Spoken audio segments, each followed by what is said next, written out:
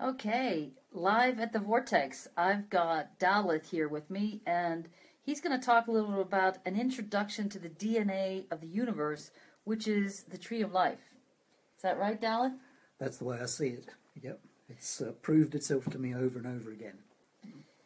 So the reason I wanted to talk with Daleth is we've had a lot of interest in people asking about and getting lost the minute I try to get started. People looking at this? It's exactly my experience as well. It was like climbing a mountain, and one day you see the view. But I had a lot of help, and that makes a big difference. So give me a little idea of what the Kabbalah, and that's how you pronounce it, right? Yeah. I've always pronounced it what is apparently the wrong way, Kabbalah. Yes. So how do you even get that name Kabbalah versus what more typically people are pronouncing it? Well, the most Hebrew words are accented on the final syllable, but most English words are not.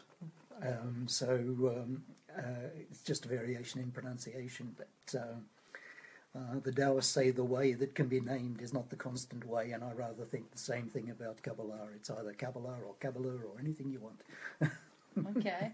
And so what was your first connection with the Kabbalah? I was reading a book, and I can't even remember the subject now, but it happened to mention it, and I thought, that sounds interesting and strange. I better have a look into it and see. So I started studying it, and I realised that if I was going to have to take it very seriously. I did that, and one day I was looking at the diagram of the Tree of Life, and I suddenly saw something that I already knew to be true mapped out on it. Like, what is that? You see it in the Tree of Life? Well, I've had an argument with a lot of people over a lot of years, mostly by shouting at books, with our awareness, and that you see the two things confused all the time. And I knew it was right. I knew it was different to that, and they were two entirely separate capacities. But I'd never. And you've set some examples of what that means to you. The funniest one was when, I've always been right into my left hemisphere. I want to pull things to pieces and understand them by pulling them to pieces. And I saw on the Tree of Life that your right hemisphere is only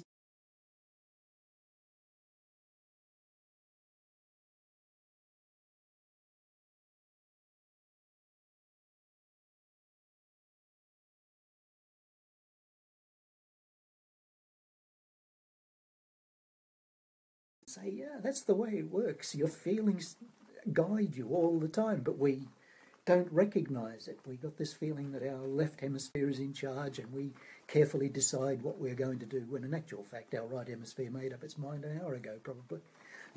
Yeah. How about another example of what you've seen has changed you? Well, creative processes, and that's what the Tree of Life is. Helps me to understand everything in all sorts of ways. I see processes happening around. I see my own. I see what other people are doing. I've worked in places where I've thought it looks like we should have a Tree of Life here, but they haven't got this capacity. It's awfully hard to do this without a map and a long introduction.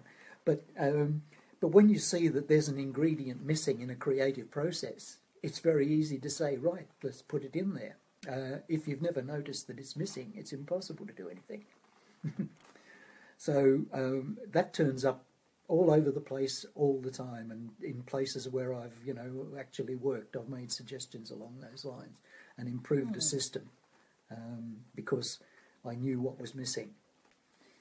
Yeah, that's really interesting. So Daleth is going to be working with us, putting together an online course and a physical course here in the St. Mary's region. And what we'd like to know is, would you like to hear more about this? And would you like to attend, either in person or over the internet? So Daleth, why don't you share with us some other final thoughts on what some of these, how you think the Tree of Life relates to the DNA of the universe? Well, I've seen it in books that described the Big Bang, and they describe the series exactly the way it would lay out on the Tree of Life. I've seen a mystic from the United States describe her process of how she came about her enlightenment, I suppose you would call it. And she described the Tree of Life, and she's never heard of Kabbalah. And it just describes everything that I've seen. Wherever anything is actually going on that brings something new into the world, even if it's as simple as a light switch, there's a Tree of Life there.